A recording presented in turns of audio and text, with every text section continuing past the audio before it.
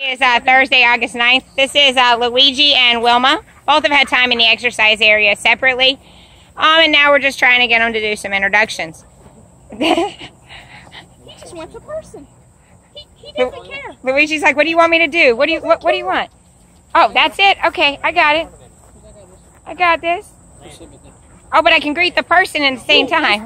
Let him come to me. This is Luigi and Wilma. Let him off leash. Oh, he is so cute. He is. He's so cute. This is our happy boy, Luigi.